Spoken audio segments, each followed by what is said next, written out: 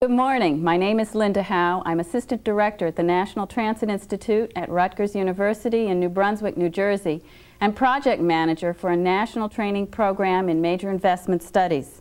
This teleconference is part of a multifaceted program that consists of 16 presentations of a 3-day training course in MIS, as well as development of a group of materials.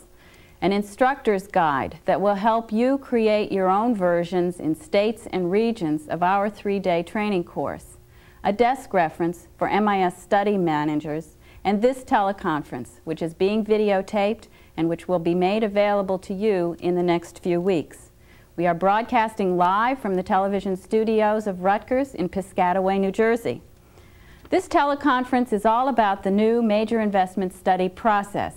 And as some of you may have seen in our materials we've sent out, it's your opportunity to put hard questions to the federal planners from the Federal Transit Administration and the Federal Highway Administration that help develop the regulation. We'll run for 4 hours.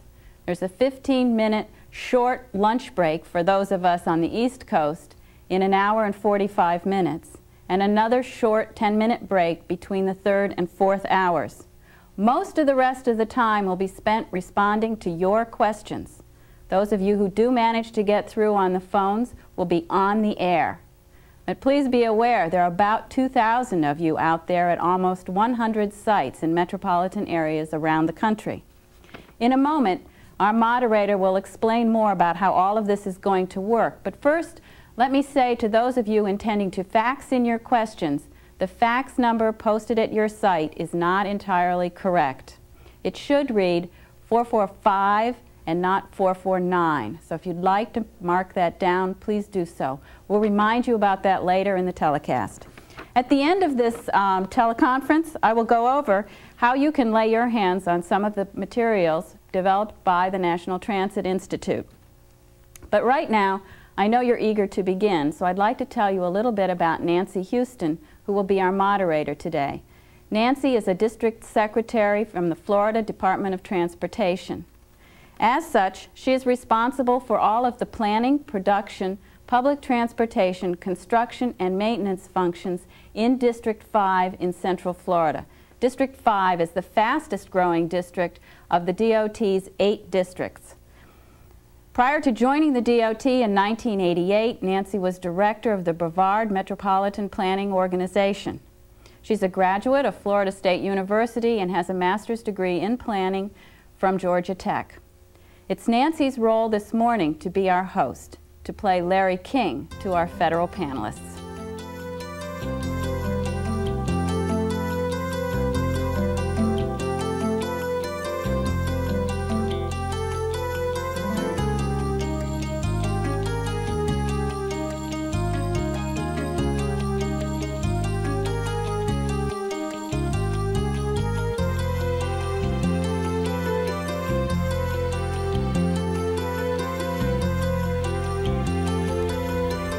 Thanks for that introduction, Linda. Good morning and welcome to the National MIS Teleconference. I'm pleased to be here this morning to moderate this session. First, let me introduce our panelist. Don Emerson is the Chief of the Planning Analysis and Support Division in the Office of Planning for the Federal Transit Administration.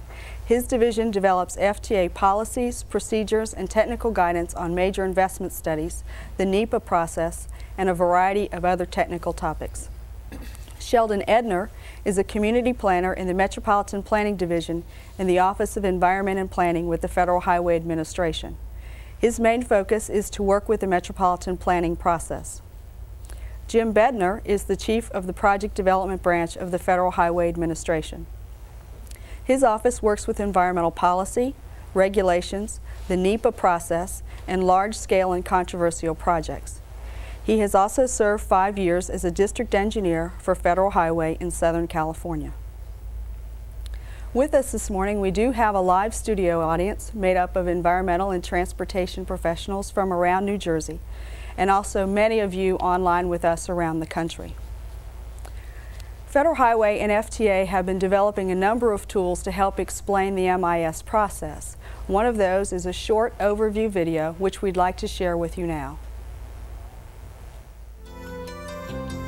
Just as the human body relies on the circulatory system for life, the economic and social well-being of our country depend on how effectively our transportation system enables the movement of people and goods. Over the years, the challenge of maintaining our existing transportation infrastructure has grown. So has the challenge of making the improvements needed to keep pace with growing and changing metropolitan areas. Congress recognized this, and in 1991, the Intermodal Surface Transportation Efficiency Act, or ISTEA, became law. Prior to ISTEA, federal transportation funds were authorized for specific categories of improvements. In addition, separate planning and development procedures existed for highways and transit. As a consequence, multimodal solutions to transportation problems were rarely, if ever, pursued. ISTEA has made federal funding programs much more flexible and has emphasized multimodal approaches. Planners and decision makers can now search for the best solutions to transportation problems.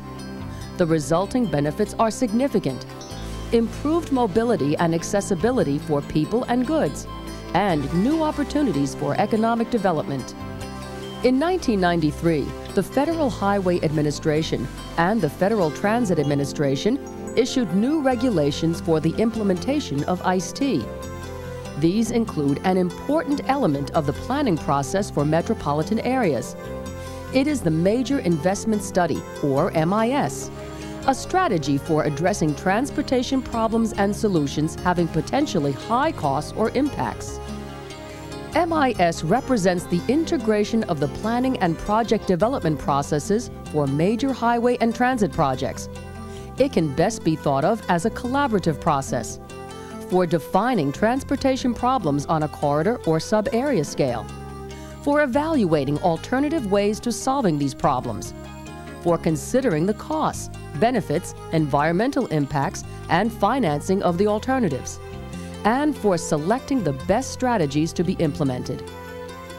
The MIS process can be likened to the way a savvy consumer approaches a major household purchase, of a car or a refrigerator, for instance. First, the customer defines his or her needs. What does the product have to do? Then, the marketplace is visited, and products that will satisfy the needs are identified. Those products are then compared for their features and prices. Financing options are considered. Finally, a choice is made. The product that represents the best value is selected and acquired. Transportation problems come in all aspects: accessibility, mobility, congestion, safety, pollution, livability, and economic development are just a few. Solving these problems involves making choices. Choices about facilities or packages of facilities, about policies, about funding sources. MIS helps to ensure that those choices are informed ones. MIS reconfigures and streamlines processes that have been in place for some time. MIS is also flexible. It affords a general framework that is adaptable to the nature of the problem at hand, to the range of alternatives that make sense in a particular corridor, to the capabilities of participating agencies, and so on. No one-size-fits-all with MIS. Custom-tailored is the functional principle. With the flexibility of funds established through ISTEA, MIS represents an important planning tool. It provides an adaptable framework for examining problems, exploring alternatives, and making sound decisions. As you will discover when you work with one, a major investment study is purely and simply the essence of good planning. Before we begin with our first presentation, I'd like to give you a little more information about our format. We will be dividing our time today into 4 topic areas. The first is decision making in the MIS, and that'll be handled by Don Emerson. The second is collaboration in MIS decision making, and that will be covered by Sheldon Edner. The third is level of detail for MIS Analyses, and Don Emerson will handle that topic. And finally, NEPA and the MIS will be covered by Jim Bednar. After each brief presentation, we will open the phone lines for your calls. It will be helpful to focus your questions on the particular module we are covering. You may ask your question directly to a particular panelist or to the panel in general. Our phone number is 1-800-303-6789. Our fax line for questions is 908-445-0324. Now let's begin with a few-minute presentation on decision-making in the MIS, and then we'll be ready to take your questions. Don? Thank you, Nancy. The video that we just watched presented a vision of decision-making and planning. And in order to introduce this module, I'd like to review with you that vision in a little bit more detail. Second, I'd like to show how that vision of decision-making is applied in the metropolitan planning process, and along the way define a few terms that we'll be using today. The relationship between planning and decision-making is a theme that runs throughout the metropolitan planning regulations and ISTEA.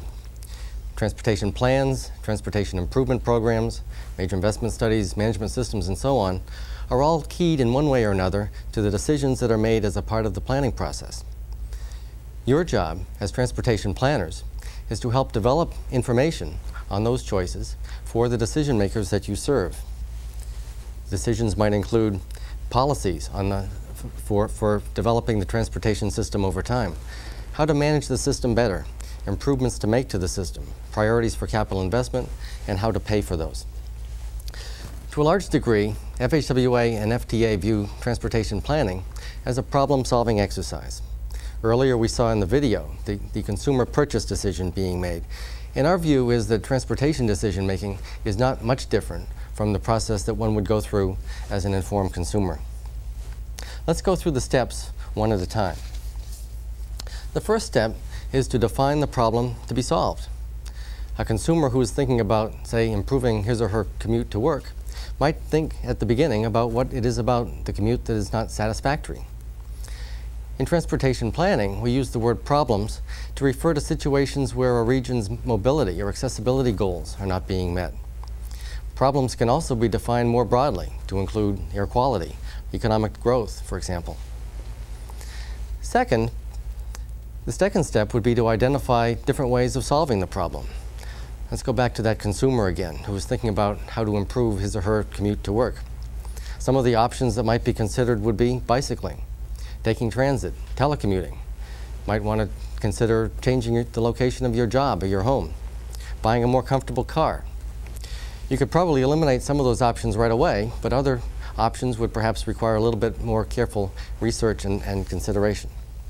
Similarly, as transportation planners, we know that in most situations there are many different ways to solve a transportation problem. Better system management, bus and rail transit, additional highway capacity, multimodal solutions, policy changes, and so on. You would want to select the most promising of those alternatives for more careful analysis and evaluation. The third step is to gather information on the most promising alternatives. Our thoughtful consumer would collect information to find out if his boss would permit him to telecommute, to see if transit is available, how long it takes, and what it costs.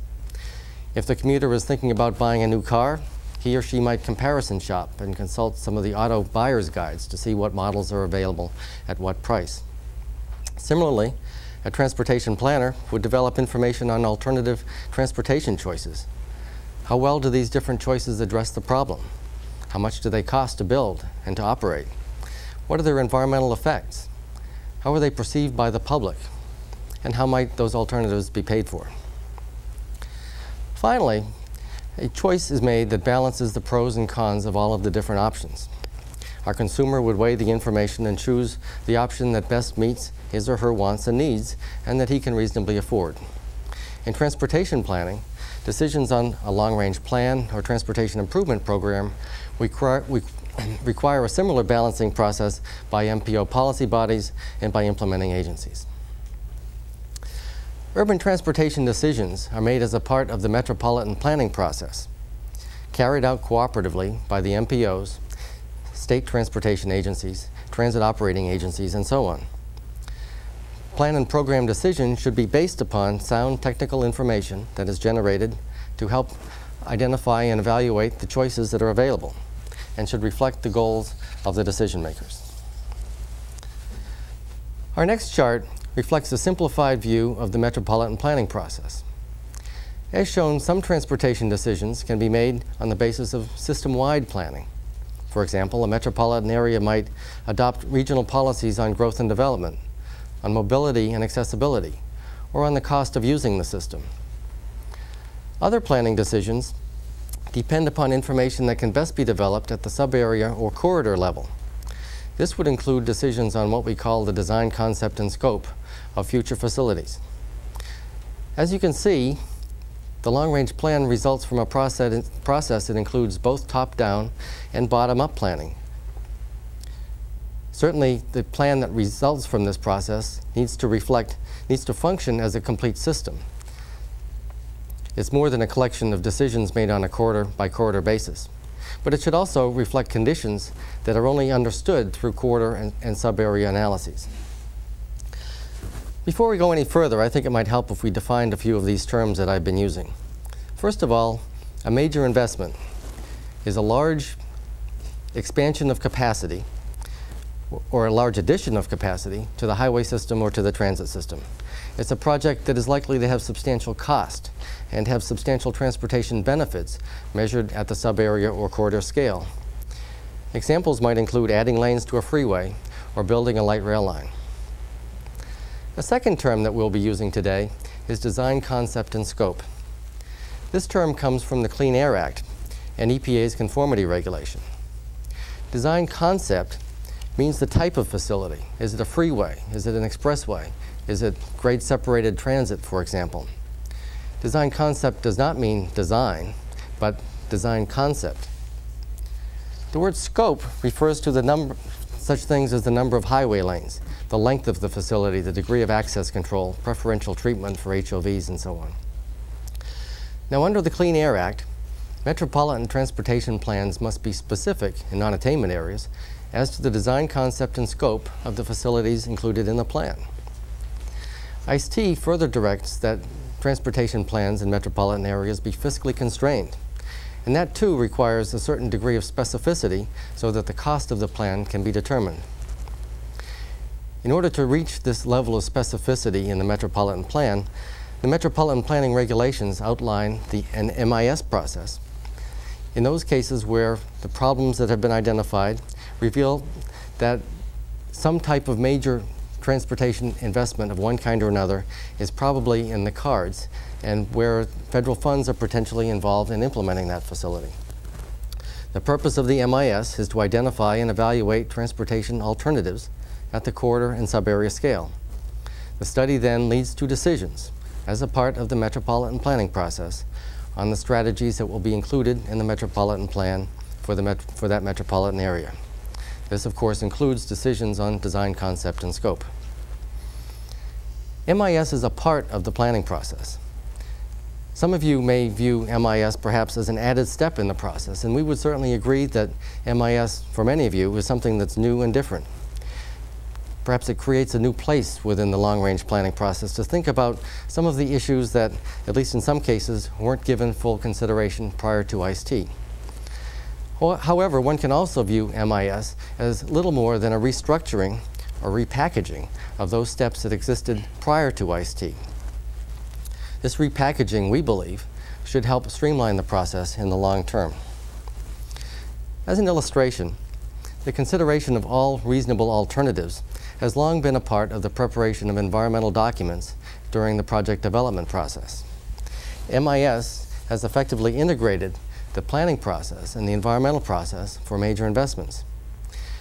And if alternatives are adequately considered and eliminated during the planning process, taking into consideration a full range of factors, they will not need to be reconsidered again in project development.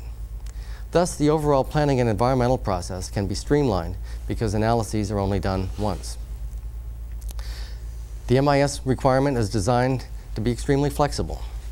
The planning regulations establish only a general framework within which state and local agencies can design the study that fits their particular situation. Throughout today's broadcast, we will be saying no one size fits all over and over again. FHWA and FTA expect that each study will be custom tailored to fit the decisions that are to be made, the kinds of choices available, and the information expected by decision makers in that particular case. The bottom line is this: MIS is part of the regional metropolitan planning process. It evaluates transportation choices at a corridor or sub-area scale. It reconciles a number of new and existing federal requirements that have been on the books in a way that we think streamlines the process. Most importantly, MIS is a tool to help state and local policymakers collectively reach informed decisions on major projects for a metropolitan area's long-range plan. We think that those decisions will be better ones because they will be emerging from a multimodal planning process. Thanks for that overview, Don. We're ready to take your questions now, so please call in. Our number is 1-800-303-6789. And while you're getting to the phone, I'm going to go ahead and ask Don the first question to get things started. Don, let's say that I represent an MPO and we've completed our long-range plan and we have put together all of the projects that normally come out of a long-range plan, and there are a number that have been there for a long time. How do we decide, and who should decide, if we need to do an MIS? There's a couple of situations, Nancy, that present themselves. Let's assume, for the sake of this discussion, that the project or the group of projects that you mentioned are, first of all, of a magnitude that they would be considered major. And let's further assume that federal funding is potentially involved. There's really two situations then that occur. One is we have a pipeline project. There's a project that has started through the project development process. We've embarked on the development of an environmental document. Perhaps a notice of intent has been put in the Federal Register. That's one situation. A second situation is that none of that has occurred. This may be a project that's been in plans for many years, but has not yet embarked on the NEPA documentation process. In that first situation, where we have what you might call a pipeline project, what the regulation says is that the sponsoring agency, whether it's a state, transit operator, MPO, would consult with FHWA and FTA to talk about what, if anything, ought to be added to the process that's already underway. When the sponsor comes to us, we would ask, well, what do the other partners think about this? So that there is a collaborative process underway. But essentially, it's a negotiation on what additional work might be added. In the second situation, where we have a project, again, that's perhaps been on the plan for many years but hasn't embarked on the major investment process, then the MIS would apply if it meets the definition of a major investment and federal funds are involved.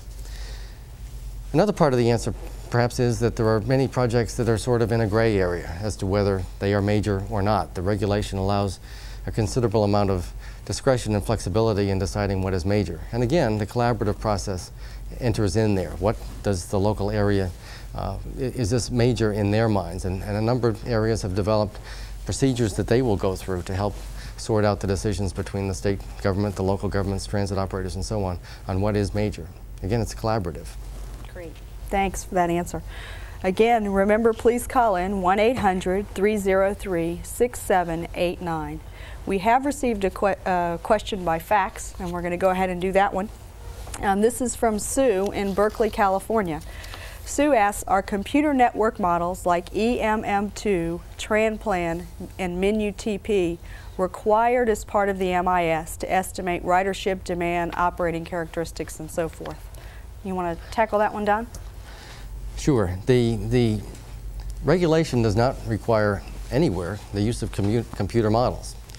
It talks about estimating the benefits of the choices that are available, and those benefits might be expressed in terms of ridership. They might be expressed in terms of improved mobility, improved accessibility, changes in transit ridership, changes in level of service on the highway system. Those kinds of measures tend to lend themselves to that kind of measurement. But as a major investment study is initiated and the collaborative process that we'll be talking about in Module 2 gets underway, the parties need to get together among themselves and talk about what is it going to take? What do our decision makers need to know in order to make a choice? And then craft a scope of work that may involve modeling. I suspect in many cases that will be what will be concluded, but not necessarily.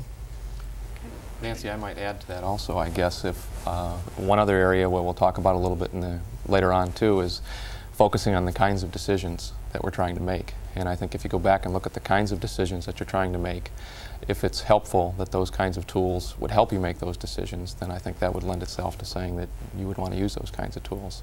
If the kinds of decisions you're looking for are not the kinds of decisions that would be made more viable by those kinds of tools, then you would not necessarily have a need for those.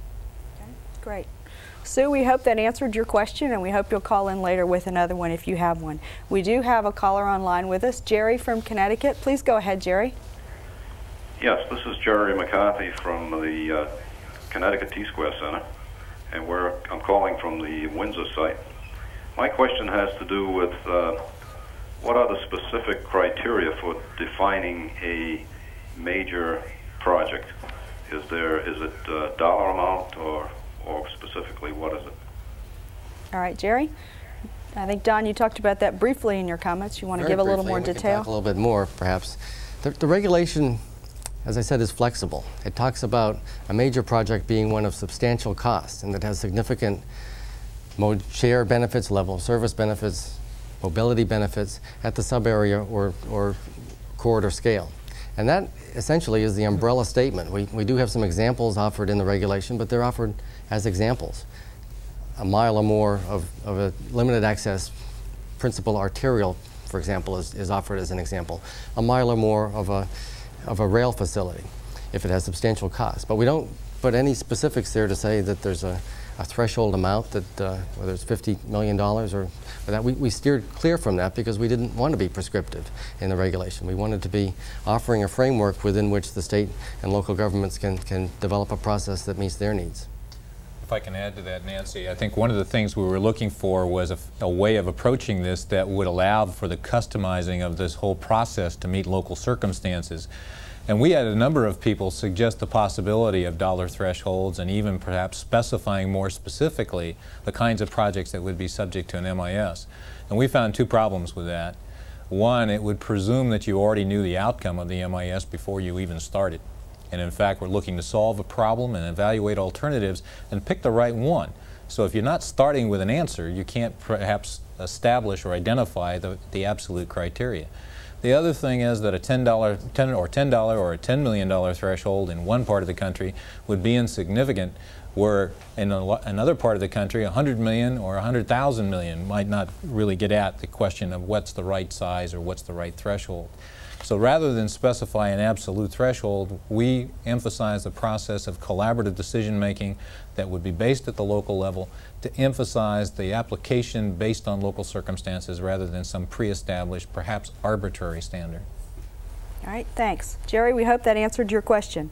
We have another caller online, Bob from New York. Please go ahead with your question, Bob. Thanks. This is Bob Brackman. My question is, who is the final arbiter of whether or not an MIS is required? Who makes a decision if it's a major investment? Nancy, let me pick that one up and follow on. The most popular question, I think, in a number of sessions that we've done around the country is who has the hammer? To come back to the point I was making a moment ago, we really tried to put that whole question at the local level. It's a consensus building, collaborative process, something we're going to talk a bit more in Module 2 later on. But the key here is to make that decision locally amongst the key players that are involved in have the best information. The State Department of Transportation, the MPO, the transit operator, the field offices of the Federal Transit Administration and Federal Highway Administration. These are the folks that understand the local circumstances best, and they're the ones that have to take a look at this process and make the determination as to when an MIS is necessary, the scope of the MIS, the methodologies involved, and so forth. Whenever you want to add anything to that, does that cover it? I think that covers it.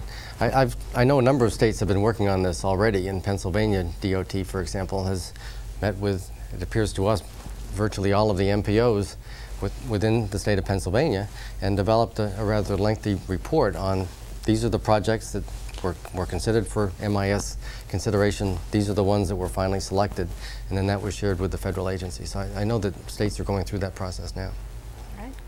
Thank you, Bob, for your question. We appreciate it. Please remember to call in 1-800-303-6789.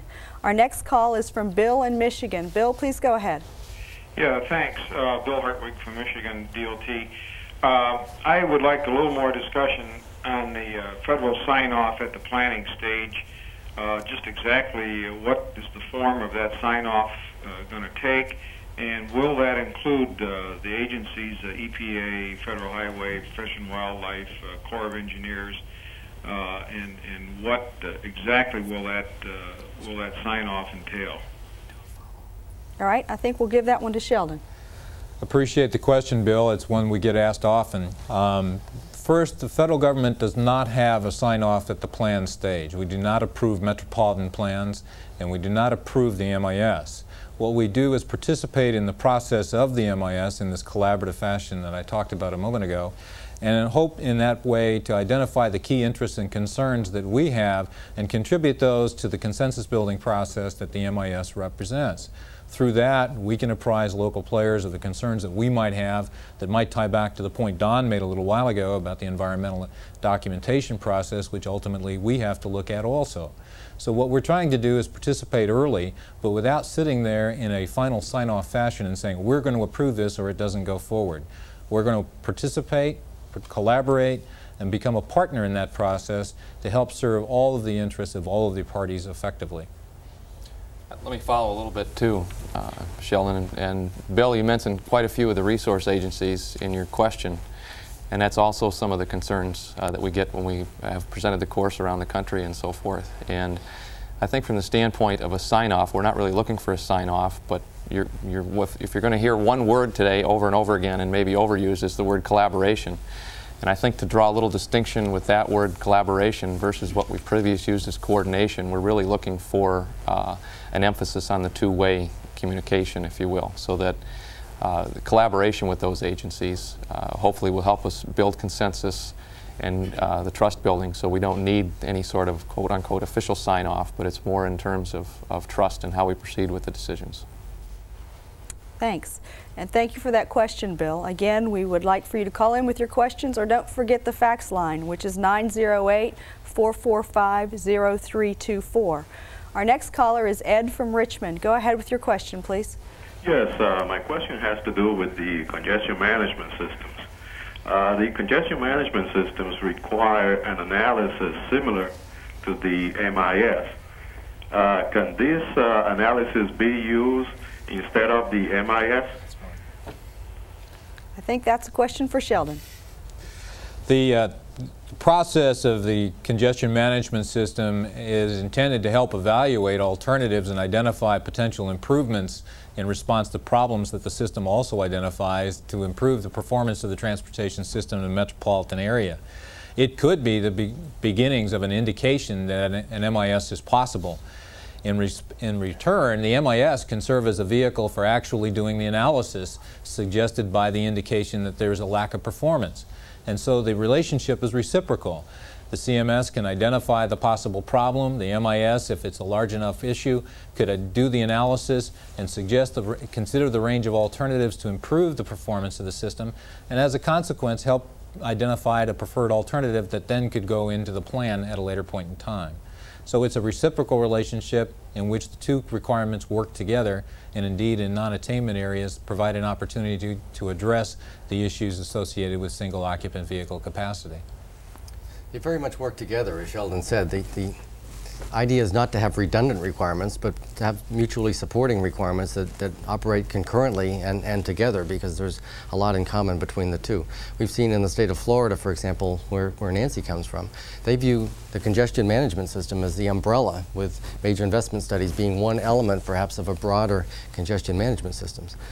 Other states look at it just the other way around, that the congestion management system is an input to the major investment study. But they work together, and they're not redundant requirements. And you can craft that working relationship to meet the local circumstances. This is not a situation where you have to have a box over here and a box over there, but you can create an arrangement that meets the local situation organizationally, and for that matter jurisdictionally, in a way that would be mutually supportive.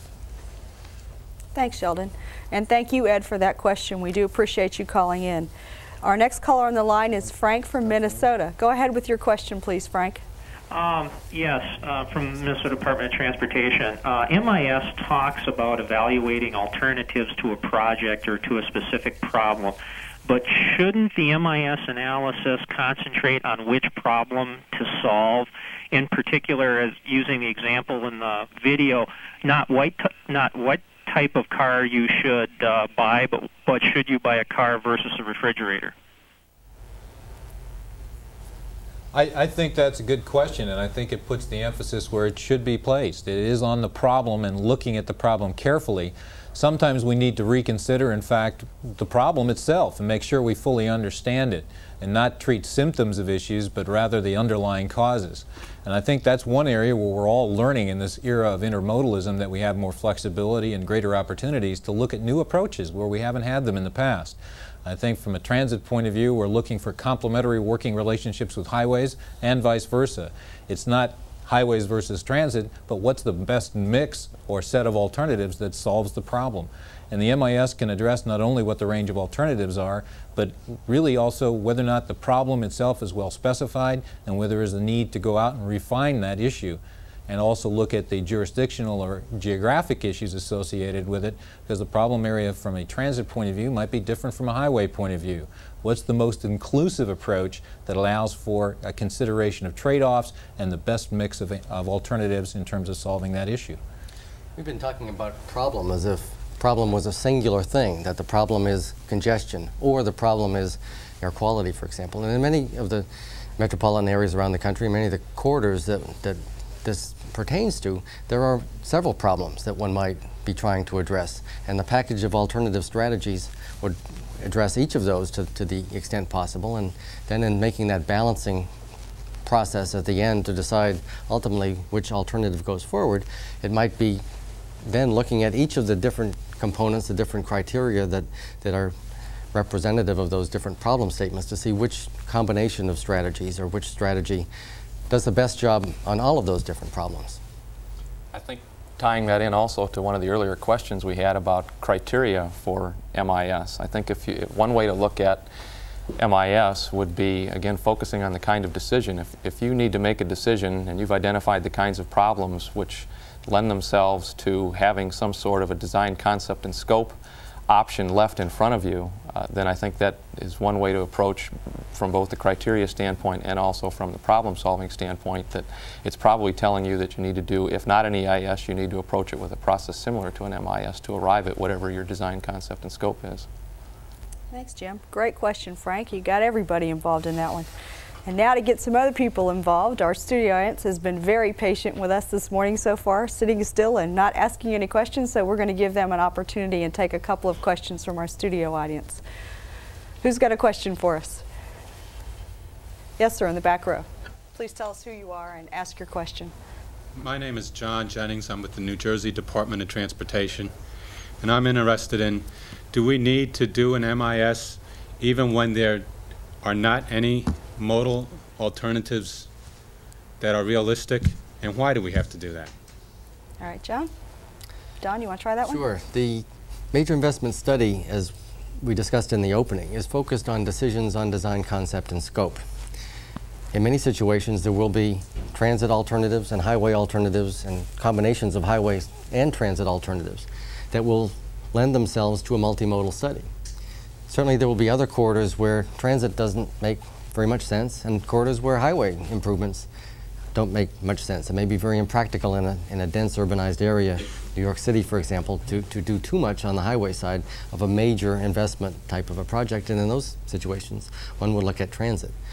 But let's think about what the definition of design concept and scope is. It is not just, is it a transit project or is it a highway project? It's the number of highway lanes. It might be, should this be a heavy rail line, a light rail line? How long should it be? What are the termini and so on? So it's not strictly a modal choice that MIS is focused on. It's getting to those decisions on what does this project look like. I think the other thing that you'd have to take a look at is, how do you know? I mean, in some cases we tend to think that we have a complete answer because we take a look at a facility and we see the performance of that facility and we say that we have to fix the facility. If we took a broader look at it and tried to look at the source of the demand that's making that facility not perform, we might find that there may be other alternatives entirely to just simply fixing that facility. That could be non-capital intensive even. The issue is identifying the problem correctly, making sure that that you've looked at all the alternatives effectively, and making the best choice.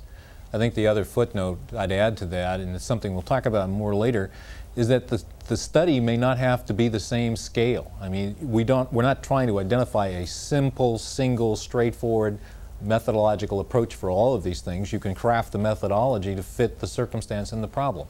So it may not take an awful lot to confirm that there are no alternatives, and indeed that you've got the most viable solution to the problem if you've got the problem identified correctly. Thank you, and thanks, John, for that question. We do have a caller on the line, but we are going to take another question from the audience before we go to that. There was a question in the front row, I think. Yes, sir. Don, I believe you identified that the MIS could be seen as a repackaging of a lot of the existing planning procedures. That could lead to the conclusion that MIS will replace instead of be in addition to the existing procedures. Could you point to some planning procedures that it will replace? Certainly from FTA's perspective, I could point to the alternatives analysis process. We, for many years, required essentially a step between planning and project development on the transit side if someone was planning a fixed guideway, a busway, a light rail line, something of that sort. With MIS, we're covering those same kinds of choices and developing information on those choices as a part of the planning process. We've streamlined the process for FDA's perspective. In the past, there were methodology reports and results reports and definitions of alternatives reports that were sent in for FDA to review and concur in and bless moving on to the next step. MIS replaces all of that with a much more flexible, streamlined process, far less federal prescription, tailored again to the situation at the local level. I think from our side, in the highway tradition, what it does is take some of the things we've traditionally done in the project development process and bring them earlier into the planning process. We've always traditionally started the environmental analysis, as Jim will elaborate on in a few minutes, at the project development stage, after a long time of having confirmed ideas of what that project's going to be.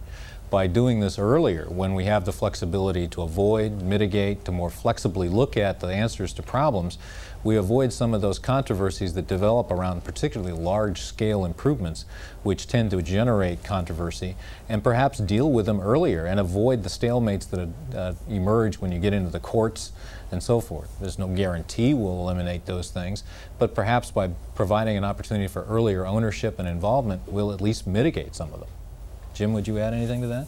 I think the only thing I might add is that I think that's an example of one of the cases or one of the areas where we have in the past come under criticism, where we may have defined a project and then been accused of going through whatever process we're going through, whether it's the planning process or the project development process or the NEPA process, in a manner that we're simply validating the decision that was already made. And I think the MIS really gives us a chance to reinforce a lot of the principles that we had in NEPA and some of the planning processes to go back and legitimize, if you will, some of the decision making that goes on by taking it under consideration at the appropriate time when we do have those alternatives. Thank you. Thank you for that question. It was a good one. Don't forget to call us, 1-800-303-6789. Our fax number is 908-445-0324. We do have a caller on the line. We have several faxes we've received. We're going to take our call and then take some of these faxes and then back to our audience to see if they have some more questions. Our caller on the line is Joni in Kansas City. Please go ahead. Thank you very much. Good morning, everybody. My question has to do with how to handle parallel MIS corridors, where one of the corridors may be like almost parallel. The background on this is that many urbanized areas have multiple MIS studies going on at the same time. And the studies are probably being done looking at highway and transit solutions to transportation problems. Then, during the study process, somebody notices there's a commuter rail or a freight rail line that would be perfect for commuter rail, and that particular line may be parallel partly to where the other MIS study is going on. So what strategies should the local entities take to determine whether or not an MIS is necessary, or if it should be connected to an expanded ongoing MIS or other options? Thanks, Joni. One of the terms that we have taken care to define in our training course is what is a corridor. And like many words that we have encountered, there are different meanings to words like corridor for different people. Different agencies may have different definitions of those terms that they're coming to this process with. In talking about corridors and sub-areas in the regulation, the idea was a rather broad area that includes the facility, perhaps that is the problem to begin with, but also areas around that facility that might include other alternatives, and also areas around that include the origins of the trip and the destinations of the trip, so that it's a rather broad definition of corridor. It's certainly not limited to an existing right-of-way. It's much broader than that. Now, the situation that you've described, Joni, perhaps is answered by saying that those alternatives all might be merged into one MIS. I can't tell from what you've offered whether that's the situation or not, but you might want to think about whether this is one corridor and the facilities are competing with each other for the same kind of demand, and there's trade-offs to be made between improving one or making improvements to the other, or perhaps they're operating independently. And in that case, perhaps two studies would be an appropriate way to approach this in a simple way. I think an example from your part of the country might be in the case of St. Louis, where they've been working on transit and highway improvements in the metropolitan area independently for many years. And by virtue of the change under ISTEA, are recognizing that the flexibility to consider the interrelationship between modes is now a very important strategy, particularly to deal with scarce resources. In that case, they're beginning to see, for example, that in the case of East St. Louis, that the crossing of the river to serve that area with transit may have provided a short-run alternative to increasing highway capacity in essentially the same corridor. The local officials, being cognizant of that, are trying to take that into account and deal with those relationships directly through the kind of MIS process we've been talking about. Thanks, Sheldon, and that's a good lead-in for our first facts question by using an example. This one asks for an example. This one is directed to you, Don. It's from Acela in my home state of Florida. And she asked if you would briefly share with us an MIS process that in your view is meeting your vision of what an MIS should be. It's a difficult question because each one is different, and our vision of what an MIS should be is not as specific that you could say this one clearly meets that. It's meeting our expectation if it's being used to look at alternative strategies that make sense and developing information that decision makers are wanting to have in order to make a choice. Certainly within Florida there are good examples of people who are using the MIS process to make multimodal trade-offs, as Sheldon was explaining. Acela, I'm sure, is acquainted with the multimodal corridor study in Miami, the east-west corridor, that perhaps is, in my terms, is the mother of all intermodal projects, because it involves a connection between the airport, downtown, and the seaport. And it deals with commuter problems, going to downtown and back during the day. It deals with moving people from the airport to the seaport who are going on cruise ships. It involves students going back and forth to school. It includes people who live on the beach, Miami Beach, and who are perhaps transit dependent and need to have improvements in their needs. And through this study, highway options, transit options, commuter rail connections, connections to the airport, connections to the seaport, freight movements are all being considered in perhaps a model of intermodalism. I think one of the hard parts of that question is the term good, partly because we're still relatively early in this whole process. We had so many ongoing improvements that were in the pipeline, as Don referenced earlier, that our emphasis in the short run has been on taking a look at making sure we move those through without unduly penalizing them because of a recent change in the regulations. And it's only now that we're beginning to see the startup of new approaches starting from scratch with regard to the MIS. And the example Don has given for Miami is one. We've seen others in places like Denver, and even some others in Florida, which are not on the same scale, perhaps, that we'll talk about later. But the key is we're only just now beginning to see some of these brand new MIS approaches emerging, and we haven't had enough experience to fully generate all of the parameters of what a good MIS is. I guess in the end, it's whether or not it works for the local area and whether or not it produces the best transportation investment for that area.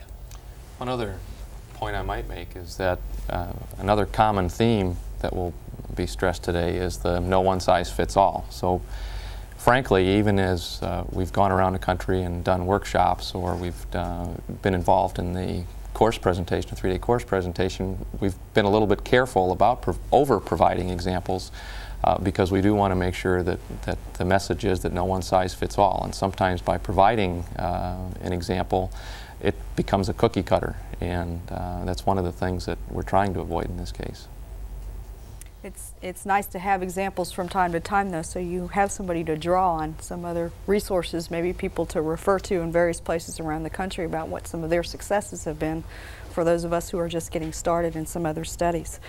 I understand we have a number of callers who are holding on the line. They have gotten ready. I guess we've generated some interest in this particular part of the topic. Our first caller is Mike from North Carolina. Please go ahead, Mike. Thank you. The first question I have two questions. One is short. Would you define partially controlled access? I think that might have a localized definition as well as a national definition, but I think it's really secondary to the concern with whether or not you're talking about a particular facility that might be an alternative under consideration within an MIS. In a lot of cases, the examples we provided in the regulation tend to catch people's attention, and they tend to focus on that and say, oh, what we're working on is a partially controlled facility, and therefore we need to do an MIS. What we wanted to emphasize, in particular an area we could have clarified perhaps in retrospect, is the sense that those examples are just that, examples. And as a result, if the alternatives that could be considered to solve the problem that you're looking at include amongst them these kinds of alternatives that are examples in the regulation, then you probably have an MIS that you're going to do. The local decision-making process, that consensus-building, collaborative effort will make the final decision as to the application.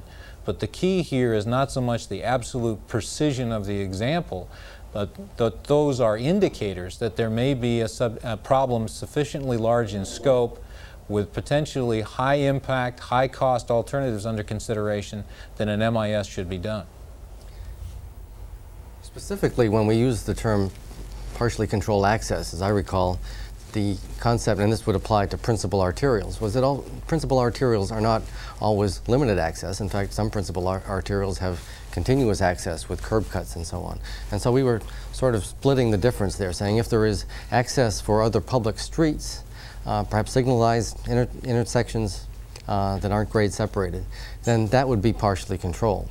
If this particular principal arterial has curb cuts and commercial development and so on, in our mind, that was not partially controlled. Great, thanks. Mike, before we take your second question, I think actually we're going to go on to another caller. We do have a number of people waiting on the line, and we only have about 10 more minutes left in this session to take your questions. If we aren't able to answer your question during this segment, if you want to go ahead and fax it into us, again, our number is 908-445-0324. We'll try to get it in later on the show. It may not be pertinent to the particular topic we're talking about, but if we have time to fit it in, we're certainly going to try to do that. We do have Steve in Beaumont on the line. Please go ahead, Steve. Yes, thank you. This is Steve Payne, and I'm with Turner, Colley & Braden.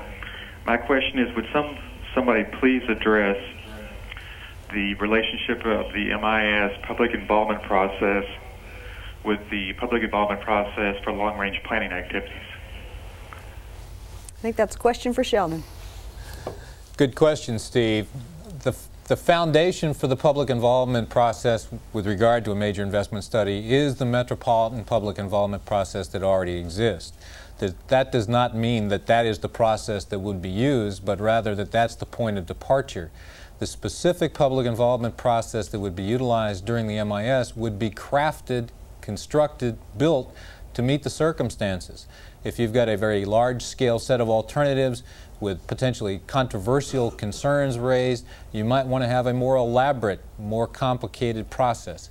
If you've got a relatively smaller MIS issue with a relatively small range of alternatives, might be controversial perhaps, but perhaps not as controversial as my first example, then you may not need as elaborate an effort. The idea is to custom tailor the public involvement process for a specific MIS to those circumstances, starting with the principles and concepts utilized in the metropolitan planning process that's in that area to begin with. Thanks, Sheldon, and thank you for your call, Steve. We have about 5 more minutes left in this segment. We're going to go to a call from Charles in Boise. Go ahead, please, Charles. Hi, thank you. First of all, you had us all chuckling a little bit with your video clip that said that the MIS would not cause any additional work.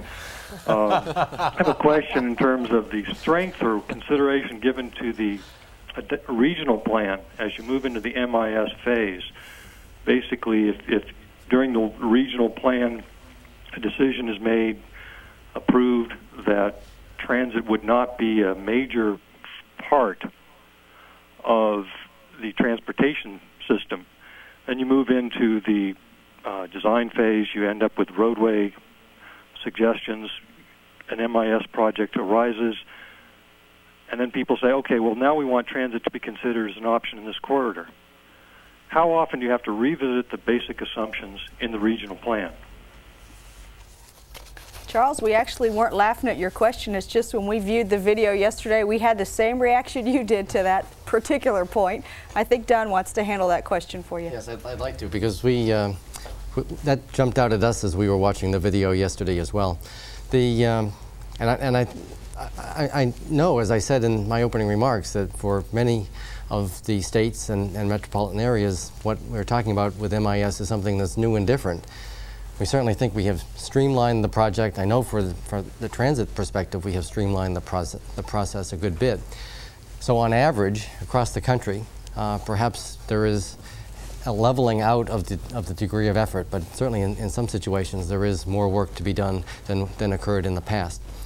With regard to your question about revisiting basic assumptions, it's part of the vision that we've laid out that all of the parties would get together as the problem is being defined as early in the planning process and get some sense of what types of solutions might be appropriate for consideration in this particular corridor. And all of those alternatives would then be put on the table. If there are major investment type solutions, then an MIS would be the vehicle, the tool in order to sort through those. The idea is that all of those would be on the table and sorted through. A decision would be made. Project development would then proceed on whatever the selected project would be. Your question suggests that someone comes in later. Project development is underway on a particular project and someone is now suggesting alternatives. That is going to happen. We hope that the structure that we've laid out will give everyone an opportunity to come to the table early on and suggest that whatever it is that's on their mind be studied, but undoubtedly there will be people coming back later on. If we've done our job in the MIS process and have considered a full range of alternatives, at that point in time, when this person appears on the scene and suggests some new alternative, hopefully you'll be able to refer back to the earlier studies and say, well, that's a good suggestion, and in fact we considered that back 2 years ago when we were doing our corridor study, and this is what we found, and that would be enough to then put that aside. Thanks, certainly if they come forward with some new alternative that hasn't been considered, a different answer would be needed. Thanks, Don. And thank you, Charles, for that question. We are running short of time in this segment. We have time for probably 1 or 2 more questions. Jim from Florida is on the line. Go ahead, Jim. This is Jim Kimbler in Orlando, Florida. I have a question. If an MIS along an interstate highway covers multiple MPO areas that have different viewpoints that would prevent the consensus in the decision-making process, how does that affect the process of the other MPO? I think that's a question for Sheldon. Jim, we're sitting here chuckling in part because when we were preparing for this telecast yesterday, Nancy was sharing that kind of example with us. And the only answer we could give her at the time was that we needed to have the local folks work together and coordinate with one another to come to closure. And I think that's the kind of circumstance that at times causes people a lot of stress, to say the least, because they would like somebody to bring closure for them if they can't do it themselves. And yet, in the end, if a decision is going to stick, it'll stick best if the people involved in it find a way to accommodate one another and reach a point of consensus that they can mutually support, not by having an outsider come in and impose some decision on them. And that's the point that we're trying to stress, this coordination among the key players early to identify those issues and come to a decision that will last through the long haul. Thanks, Sheldon. Thanks.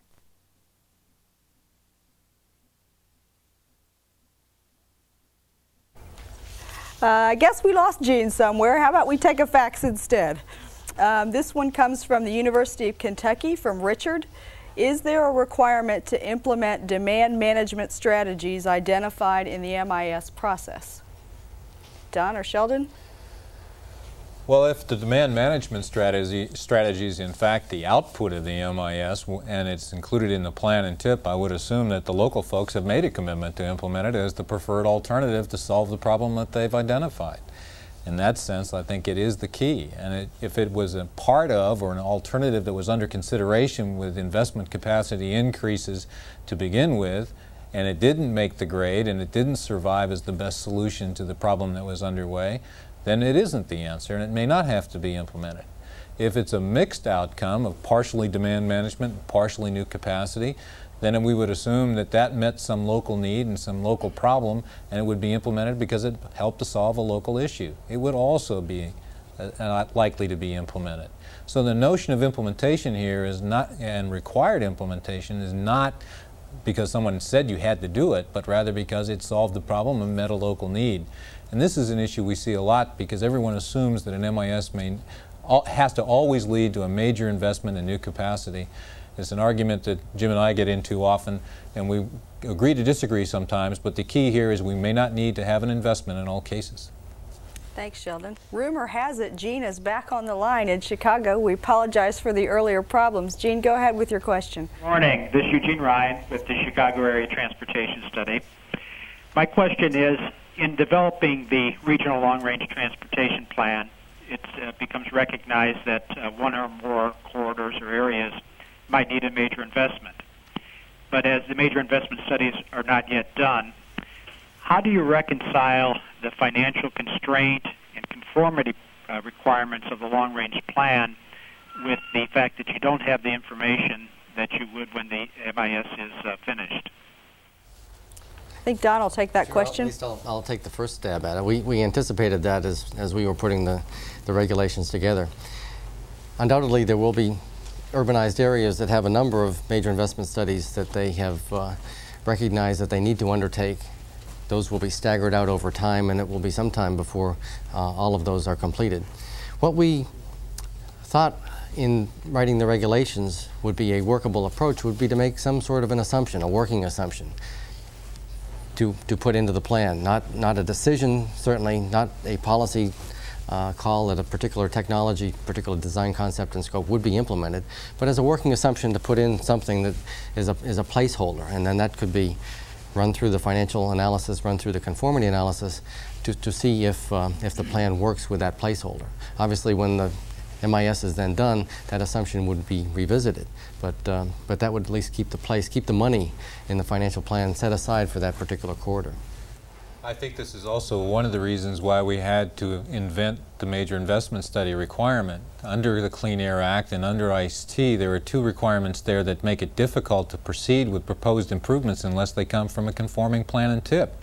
And the question is, how do you make a consideration or trade-off amongst alternatives which, when you haven't decided on what the best alternative is, that you can put in a plan and tip?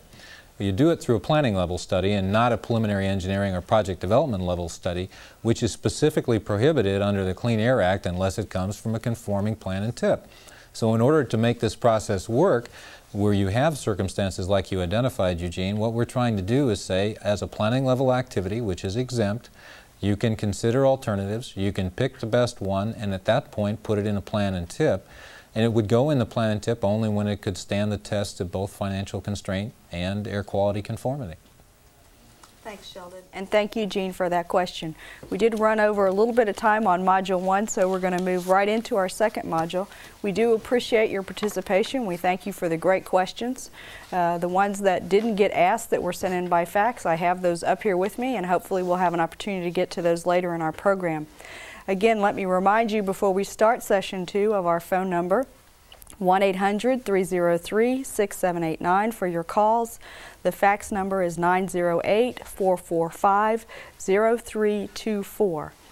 We're now ready to begin our second module, and Sheldon Edner is going to cover collaboration in MIS decision making. Sheldon? Thank you, Nancy. I think I already have covered half of my presentation, but I'll go ahead just in case we have some late dial-in type folks.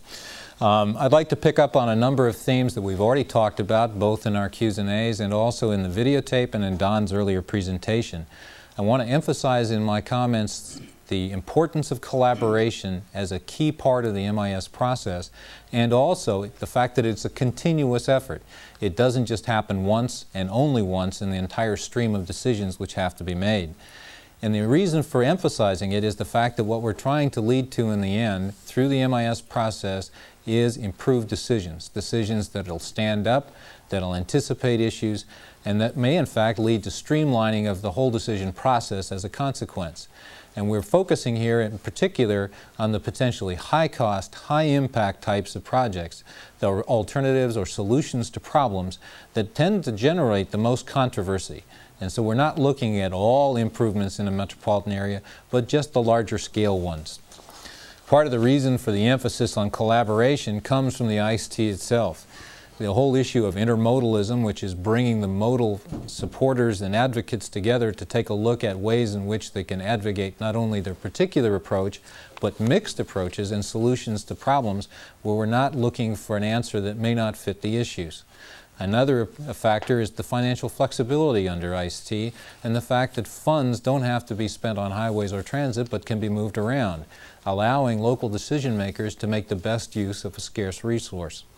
And finally is the emphasis in ISTEA on the cooperative planning process and the need to bring together in an effective decision effort state DOTs, MPOs, and transit operators to make the best decision with regard to the investment of resources. Another fundamental reason for why collaboration is important is the whole basic concept of good planning practice, which integrates and relies on an informed understanding of environmental considerations and principles, an issue that FHWA and FTA have been supporting for a long time.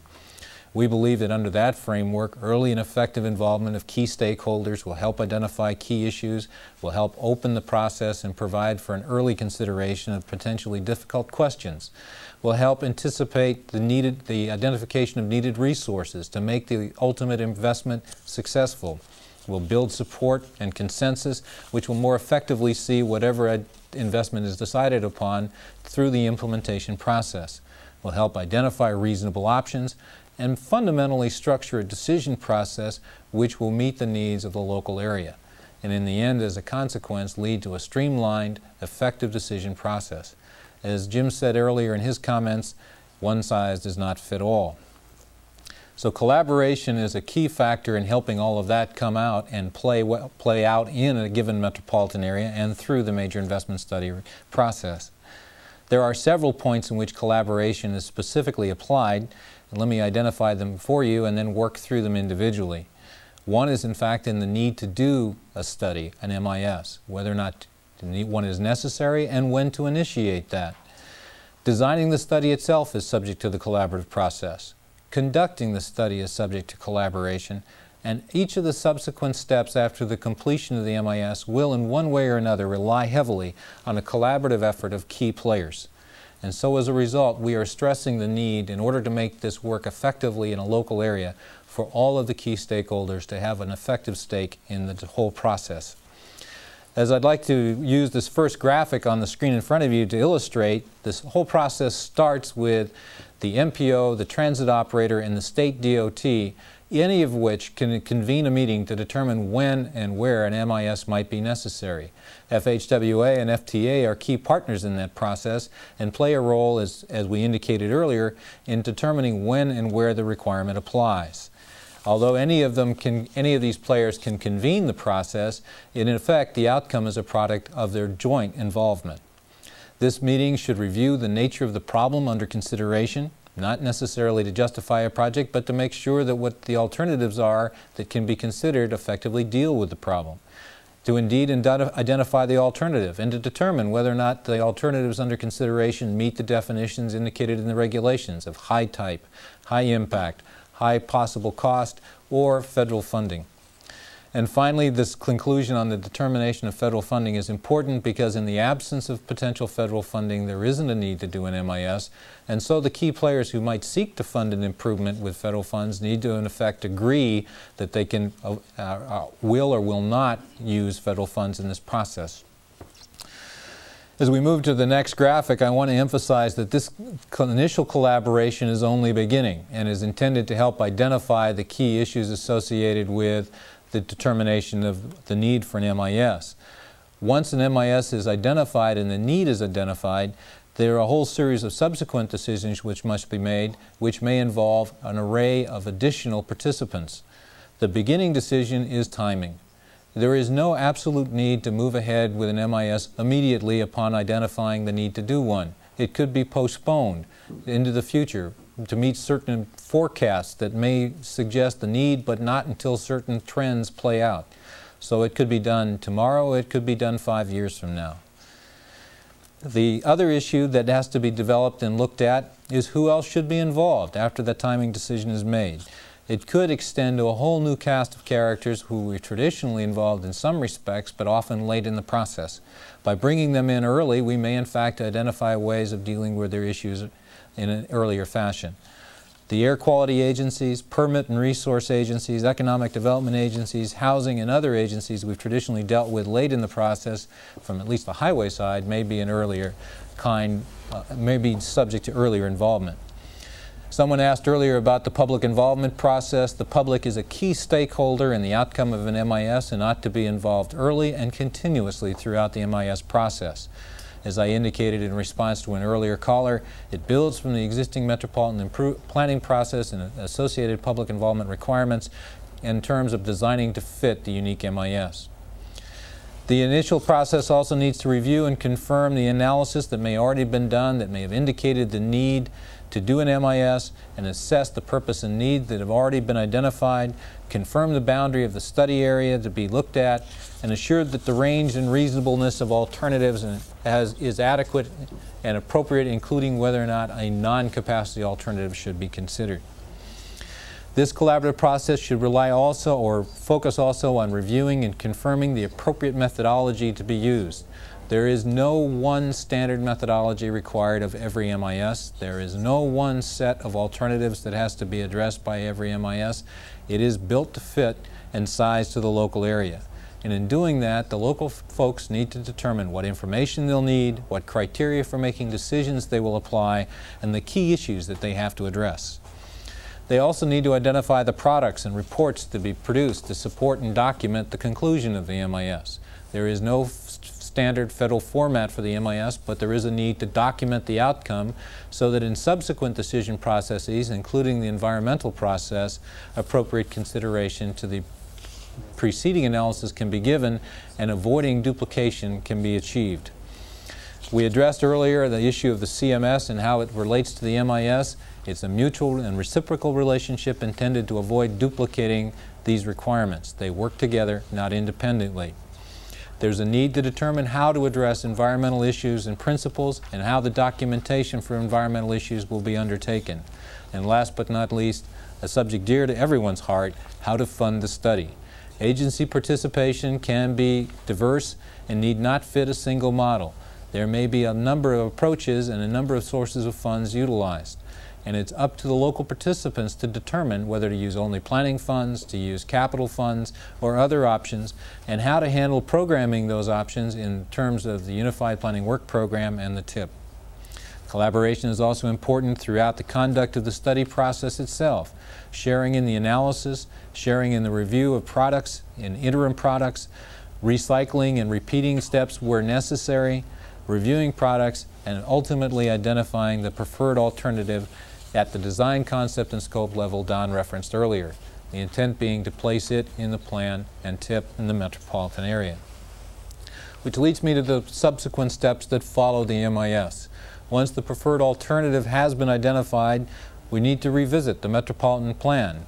Where an assumption was placed in the plan in terms of a likely outcome of the MIS, it may simply be a process of confirming that assumption and verifying it and validating it based on the results of the MIS. Where a new option or a new approach is identified, it may require a plan revision. Or where a plan update is up in process and a new improvement has been identified in a new corridor, it can be added to the plan at that point. At that juncture, you need to take a look at the issues associated with fiscal constraint and air quality, which may be appropriate in terms of a given metropolitan area, and address other metropolitan-wide considerations. One of the reasons for addressing the MIS as a planning study is to avoid looking at project-by-project improvements, which individually might be fine, but collectively may threaten the overall effective performance of the system. And finally, this process of programming subsequent steps to seek implementation of a project in terms of the preferred alternative and all of this related issues that will ultimately lead to construction, including final environmental work, design, right-of-way, and finally construction itself. In closing, I want to reiterate the theme and how it is important throughout all of this process, because you've raised this theme with a number of your questions already. We're looking for improved decisions by early consideration of interested stakeholder perspectives to try and avoid pitfalls and problems that we can anticipate. We want to involve those key stakeholders to improve the overall transportation process by making and building decisions that have support on a broader scale. And ultimately, we want to lead to a process that allows for choices of the best investment strategy or option for a given metropolitan area. What we're beginning to see around the country are examples of that are emerging at various scales and levels of activity. In Denver, an area we mentioned earlier, there's a single MIS process underway which involves 3 separate studies under a single umbrella contract. The overall methodology has been agreed to by all of the individual players, and each of the key metropolitan area agencies, MPO, transit operator, and DOT, is a lead on an individual corridor. They've designed this to work for the Denver metropolitan area. An example from Florida is perhaps not as large in scale, but indicates some of the positive outcomes of the MIS at a lesser level perhaps, but it's just as important. Transit agencies are finding by coming to the table that they're able to participate effectively in subdivision design and development in a way which may make transit service in those areas more effective. By bringing all of the players to the table, we wind up with better decisions for all of the key players. Thank you. Thanks, Sheldon. Many of you have gotten busy with your fax machines while Sheldon has been talking, and we do have at least one caller on the line. Before we get to that, though, I do want to ask you a question.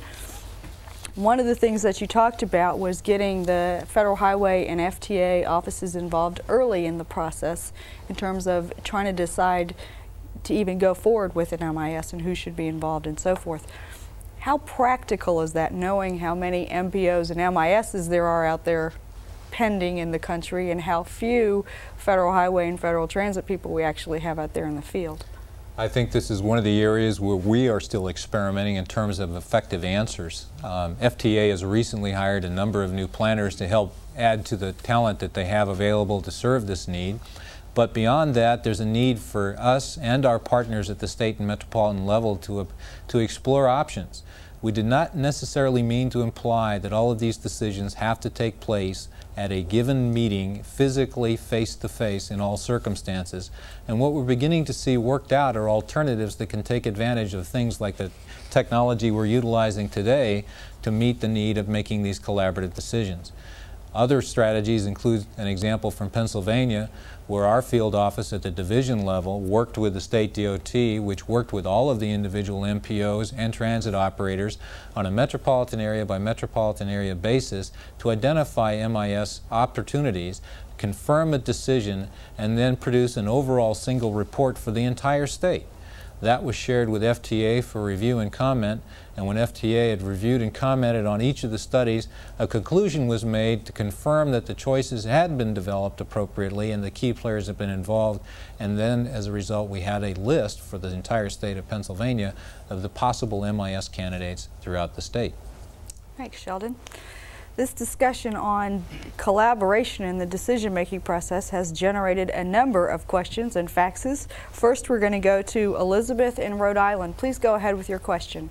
Hi. I have a question about the difference between the agency meeting and the public scoping session, and what role the public might have in the agency meeting, or is that intended to be a meeting of the types of agencies, public agencies that were defined in the discussion? And if you have public at the agency meeting, why would you have a public scoping session too? All right. Sounds like a question for Jim. Okay, Elizabeth, I'm going to assume when you use the word scoping, you're using scoping in the context of our official NEPA scoping. And although I'll cover it a little bit later when we talk about the relationship of NEPA and MIS, we're trying to put the emphasis on, again, the decision-making process and the public involvement process. And I would not say that there's any requirement one way or another, either that the public participate in the agency process or that the agency participate in the public process. What we're really trying to do is make the process inclusive. So the bottom line is, I think as long as you're involving all those parties and there is good collaboration and coordination, and we are providing follow-up, and follow-up in my mind is something also that I think we have been somewhat weak on in the past, in that when I talk about the two-way versus the one-way, sometimes our involvement process is more of an input process, and we don't necessarily do as good a job as we could at following up and getting back to people on what type of consideration is given to their comments and their input. So the bottom line is, I think as long as we're getting that involvement and we're doing it with both the agencies and the public, that's what we're really after. Thanks, Jim, and thank you for that question, Elizabeth. Our next question is from Larry in Indiana. If it has been determined that an MIS is not necessary at a local level, can anyone, for example the general public, appeal that decision? If so, to whom and how would they do that? Let me take a stab at that. What we've tried to do is develop a process that will provide for an early and effective consideration of complex and difficult kinds of issues and problems. And we did not want to do so in a way that created an artificial process with lots of steps and checks that intended to stop things from happening, but instead develop it in a way that would be supportive of the overall regional transportation planning process and allow for effective address and consideration of alternatives at an early stage. To do that, we wanted an open, flexible process. So the MIS is not just a barrier to be utilized to stop things, it's part of an overall stream of activities that leads to the adoption of the Metropolitan Plan. And I guess the simple answer to Larry's question is that yes, someone can always object later on and try and raise another issue, but that's not new. Those things happen today, even in the absence of the MIS requirement. What we're trying to do is to minimize the opportunity for people to come from a new perspective, a new opportunity, because they've been excluded in the past and they haven't had an opportunity to have their ideas considered. If they're adequately and effectively considered early in the process, then it's easy for the affected decision makers to say, we've addressed that, we've provided you with a response, and we've looked at it, and in our judgment, it isn't going to work in our metropolitan area, or it might work in our metropolitan area and we want to pursue it further. So what we're trying to say is by opening up the process and making it inclusive, we're going to provide people an opportunity to put those issues on the table early in a way that might perhaps reduce the number of last-minute good ideas out of the blue. Thanks, Sheldon, and thanks for sending in that question, Larry. On the phone with us, we have Bill from Orlando. Go ahead, Bill. Thank you. My question is, what criteria apply to specifically who or what type of agency should sponsor an MIS? I.e., is a DOT or MPO or transit agency always the lead local agency, or can other agencies such as expressway authorities or airport authorities serve as the lead? The answer to that question is something that has to be arrived at locally in terms of who has the talent, the time, and the resources to do the best job of completing the study. There's no absolute predetermined answer to the question who should do it. It depends. That's one size doesn't fit all response, I guess. And we want to make sure that it's best suited to the local area. So the agencies locally need to work together to determine that. And we've seen some areas like Denver and St. Louis and others where they're mixing and matching, and we've got state DOTs doing transit type of oriented work. We've seen others with the transit operators are looking at a range of things that include highways. And what works in terms of who's got the talent is probably the driving force that needs to be looked at. Thanks, Sheldon, and thanks, Bill, for that question. We're going to take a question from our audience that they, again, have been sitting here patiently waiting for us, and see who has a question out there. Yes, sir, in the back row. Hi. My name is Anupam Gandhi. I'm from the New Jersey Department of Transportation. My question to Sheldon is that what happens if the participating agencies cannot agree on what alternatives to include in the study, on how to analyze them, or which one is the best? Who decides? They have the opportunity, in effect, to decide the answer themselves or to make one another mutually miserable. If they can't come to closure on an issue such as that, it's unlikely they're going to be able to implement any kind of project effectively. There are going to be lots of roadblocks and obstacles. The intent of the MIS is to identify those interests and possible conflicts early enough where people can effectively bargain and negotiate over what those concerns are and maybe find answers to serve those differences of opinion in a way that might eliminate them, and not wait till the last moment or the tail end after we've invested months in study and all of a sudden find ourselves in court because we've failed to take into account something. So the intent and the hope is that by doing these things earlier, we can find answers before people get hunkered down in their respective bunkers and won't talk to one another anymore and just send their lawyers to talk to one another. With an early and open process, perhaps we can find a more flexible, more innovative and entrepreneurial process to find answers. Thanks. Thank you for that question. We have a caller on the line who has a question specifically for Sheldon. Barry from Kansas City. Please go ahead, Barry. Yes, Sheldon, this is Barry Raleigh, HDR Engineering in Kansas City. We're currently about 40 to 50% through MIS in the St. Louis region. You mentioned earlier that it's extremely important getting other agencies involved early. I need to emphasize that as well. It's a major coordination effort. What we're finding is that some of the other regulatory agencies are not aware of the MIS process, and they're used to doing things in the old way. As a side issue, the same way with the public. You go out to the public and try to inform them of what an MIS is, and they get confused as well. And sometimes you have to go back and reiterate to agencies and the public what an MIS is. Has this particular concern been brought to your attention, and is there anything, any unique approach out there that you have seen that may address this? I'd like to address your question on a couple of levels and also invite my colleagues to get involved in the discussion. The reason for the teleconference is in part your question. We need to reach out and involve more people and convey information to a much broader audience. I suggested recently to a group if we could get an auditorium that would seat 500,000 people and hold them in one place long enough so that we can finally explain the concept, we might be able to reduce the confusion. This is our answer to the 500,000 seat stadium. Is an attempt to reach out through this vehicle, and it won't solve all of the need to solve this or deal with this issue. We're looking out through a number of different efforts to try and spread the word and get people involved in a way that allows for effective participation.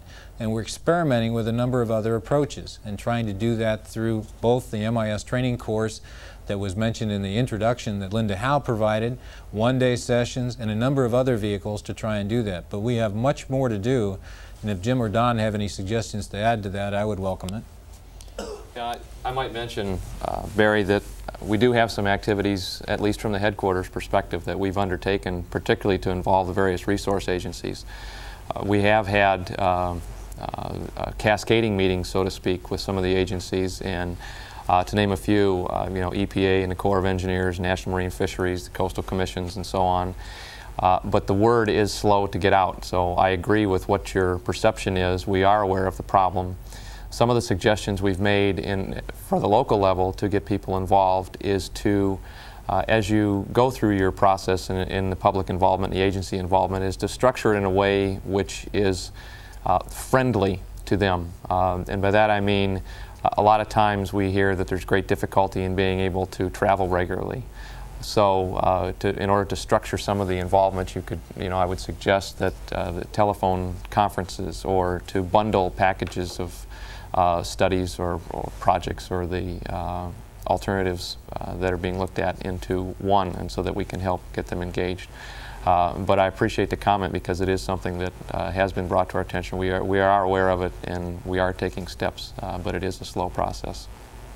I think part of the problem too is that people are focusing on the trees and not at the forest. That many of the questions that we get, that people are confused about, is at the minutiae level rather than the grand scheme. I think it helps if we keep focused on, this is a problem-solving exercise. It's not any different than buying a car and so on. Focus on the decisions, what information is necessary to get those decisions made, and so on. That said, I think that as a part of that MIS is only part of a much broader planning process, where there's some educational needs on our part, and I think on the part of our audience, to help inform the public and inform local elected officials, decision makers sitting on MPO policy bodies about how this process works. I think there's a lot of confusion there as to just what is the role of an MPO policy body, what are they supposed to do, and so on. The National Transit Institute is undertaking another training program similar to the MIS program, dealing with the elected officials sitting on policy bodies and their role in the planning process. So you can look forward to that in the coming months.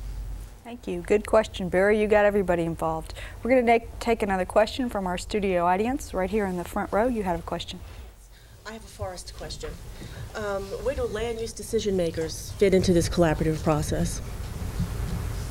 Well, they're part of the transportation planning process in the overall sense, because that planning process should consider and analyze as appropriate the land use plans for a given metropolitan area. So as part of the overall metropolitan planning effort, land use factors need to be addressed.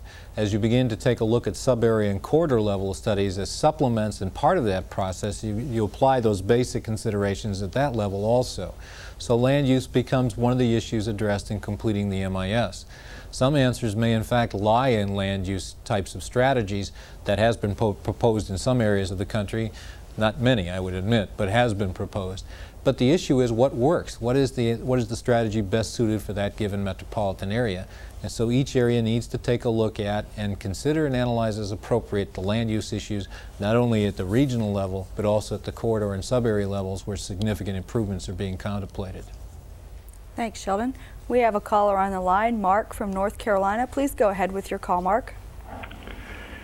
Yes, could you tell me what happens if through the collaborative process the key players are unable to reach a consensus or agree on the need for an MIS, or if they do, the scope of the MIS? Can you give us any suggestions on how to help reach a consensus? Sheldon? We had a similar question raised earlier, Mark. Let me add to the answer I provided at that point in time. I think that the bottom line is still that would indicate that there's some fundamental flaws in the metropolitan area in terms of the ability to come to closure and consensus on what ought to be done, and that the issues aren't technical necessarily, but more broadly concerned with policy and programmatic interests that the respective agencies disagree on. And they need to address that level of issue as well as the question of what kind of project they're advocating. And so it's really going to take a multiple level effort to try and resolve the differences of opinion. One of the things we have seen in some areas of the country, problems that have reflected that lack of opinion, are consensus of opinion, or transportation improvements that all of a sudden materialize in a given metropolitan area that other agencies weren't aware of or weren't party to in terms of their development. And when those improvements are made, oftentimes they tend to make the life of those other agencies more difficult, and perhaps make the transportation system as a whole more inefficient and ineffective, not necessarily serve the overall system performance needs. So what we're emphasizing here is the need for local consensus to be arrived at locally in terms of the key players, in terms of what's going to work best in that area. And if there's the kind of conflict you identify in place, my suspicion is that any one advocate for a given alternative is going to have a tough time regardless. Joe? We've been talking about collaboration in the context of MIS, but I think what we've been saying applies equally well to the entire metropolitan planning process. That the same situation occurs in the adoption of a plan and the adoption of a TIP, the establishment of policies and priorities. If the agencies can work together toward win-win solutions, then everybody is happy. But within the planning requirements of ISTEA, there are vetoes scattered about the table so that any one participant can make life miserable for everybody if they so choose. So the challenge is to, throughout the process, make the collaboration work positively for everybody. Something I guess I might add, Mark, in the way of a suggestion is to make sure that the right questions are on the table at the right time also. I think sometimes when we get into this discussion about whether or not we can reach a consensus, many times I think that we have to look and see whether the right questions are being asked. And I mean that in the sense of whether we're talking about problems or whether we're talking about symptoms. And I think that if we take it in a stepwise approach and be sure we go back to the very beginning and do a good job of problem identification, then I think that helps in that consensus building format. And I can give you a very quick analogy, if you will, about, and I'm sure some of you have heard this story before, about the two sisters who are arguing over the last orange, and their mother simply steps in and cuts the orange in half and gives each one of them half. And one goes off and peels the orange, throws it away, and eats the meat of the orange, so to speak, and the other one throws the meat away and takes the rind and cuts it up to make a cake. And I think in that case it's an example of not really understanding or communicating what the real problems are and what the real interests are. So I think I would suggest to go back and look and make sure that there's been a good identification of that problem also. Thanks for that observation, Jim, and thank you, Mark, for that question. We're going to take one of our fax questions. This is from Tammy in Irvine, California. When studies show that a freeway is needed immediately, but transit may be needed 10, 15, or 20 years in the future, must a transit alignment and design be identified in the MIS process? Sheldon? You want to take a stab at that first, Don? Try and I'll follow up. We're trying to duck this one, so what you're trying to say? I think the answer to Tammy's question is what's going to work best in terms of what their area can afford. There are circumstances where her question presumes that there's an absolute must do this followed by something that could come a little later, but it also is a must do. And the issue is what works best in terms of staging that investment.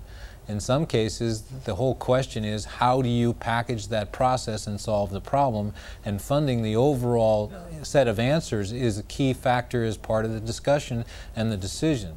This is a circumstance where solving it a project at a time might be counterproductive, and if both can be looked at as complements to one another, a good overall strategy might emerge. It may be sequencing, phasing, funding, a number of strategies which will allow for doing both at the best time for the entire region. I picked up on the word must too, because so much of what we've been saying today is how all we've established is a general framework. There is not federal prescription. So the word must took me aback a little bit. But what I hear in the question is a good example, I think, of multimodal thinking and the need to think short-term and long-term to think about transit and highways together. Prior to ISTEA and the process that we've laid out here, conceivably each of those decisions would have been reached independently, and perhaps if the highway is needed now, that highway would have been built and precluded the option of transit eventually, and we would have been worse off for it in the long term. And I'm glad to hear that in this particular case people are thinking about both the long-term needs and the short-term needs, the highway needs and the transit needs, and trying to balance them. The North Dallas corridor and the joint highway rail construction might be an example there in terms of a complementary effort to meet an overall need in a given corridor. Thank you, and thank you, Tammy, for sending in that question. We have about 5 more minutes before we take a break, and we do have a caller on the line. Cheryl in Orlando, please go ahead with your question. Thank you, and good afternoon. This is Cheryl King from Orlando. I'm with BRW, and I wanted to know, how do you use the collaborative process to determine the need for and level of environmental detail to be included in the MIS? Want to start, and maybe Jim will I'm going to start it. Jim's going to finish it 2 ways, I suspect. A short answer and then a reference to a module he's going to do later. I think one point is to understand that environmental principles and considerations are going to be undertaken throughout the MIS, whether or not you're documenting a study that will be used as a final environmental document or a draft document. that we are trying to take a look at dealing with those issues in a way that anticipates and looks at the questions concerned at the right level of detail at the right time. And so part of what the collaborative process has to take a look at is the nature of the problem, the nature of potential key issues that have to be looked at as part of the problem. Are there some key public resource issues that are in the area? Are there some 4F lands, or are there some other historic resource kinds of questions that have to be looked at? And address that as part of the early considerations of environmental concerns to anticipate and develop information necessary to look at how they may impact the final decision. Subsequently, the rest of the effort might play out in the other steps that follow the MIS as we get into more detailed look at locational issues. Jim? I guess I'd just add, Sheldon, that we are going to talk about this later in Module 4. However, I want to reinforce that concept about talking about the level of detail in particular, because I think the convincing argument is that we're trying to involve the resource agencies and the stakeholders at a point early enough in the process where there can really be an effect on the outcome. I think that's what we've been criticized for in the past, is that the metaphor is there's a bunch of people sitting around the table drawing lines on the map, and so you've already decided what you want to do, and now you want to start and go through and collaborate and coordinate with those resource agencies on what kind of impacts are associated with the decisions you've already made. So we're really trying to emphasize that we're moving that consideration earlier into the process and tying that into the kinds of detail that are necessary to make those decisions at that stage of the process. Thank you, and thank you, Cheryl, for that question. We have about 2 minutes before our break. We're going to take a very brief question and answer from our studio audience, and then we're going to go to our break. Who has a brief question we can answer for you in the audience? Well, then we're going to take a brief question from a fax instead. One of these questions is there an MIS necessary if there are no federal funds involved? That's a short answer, no. No. That may be a little briefer than we needed. We're going to stretch to fill time? Yeah, stretch. Another question, this one came from the University of Kentucky from Steve Williams. If a decision has already been made locally on a design concept, is there any need to delay things to do an MIS? This may not be your short answer you were looking for. I think what we need to take a look at is what led up to the identification of that design concept and scope, and how it emerged, and what documentation is available. And if the key collaborative effort of the key agencies involved determines that indeed it has been confirmed, and the work that's been done to look at that the identification of that option is adequate, then the answer may be no additional work may be done, and all you need to do is document that pre-existing work as in fact supporting the completion of the MIS. What we often find, however, is that some of these potential improvements haven't gone through a full range of alternatives. They haven't considered answers to a broad problem. They may have been self-fulfilling prophecies that essentially got developed and without consideration of alternatives got included in plans that may, in a way that may have been counterproductive to a given region. It's up to the local players to look at what's been done, review the work that's been done, determine whether or not it's adequate, and if it is, document that adequacy and include it in the plan or TIP. We have lots of examples on the transit side where people came to us and said, well, we know what we want to do, show us how we can do it. And as the process then proceeded, other voices started being heard and other ideas were put on the table. So I think you really, as Sheldon said, have to test that supposition. Maybe the decision has been made, but it may be tenuous. If we have a second, I'd like to go back to the previous question where we were asked about federal funds potentially involved. Just to clarify, what we're talking about is federal funds potentially involved in the implementation of a project. It's not federal funds involved in the study. One might be looking to federal funds eventually. If the study's not being federally funded, that does not have a bearing on whether an MIS is involved. It's the actual construction of the preferred alternative that emerges from the MIS. Thanks for that clarification. I'm sure it will help. Steve, thank you for faxing in that question. We are going to take a break now. We do appreciate your participation. Thank you for sending in your questions and calling in your questions.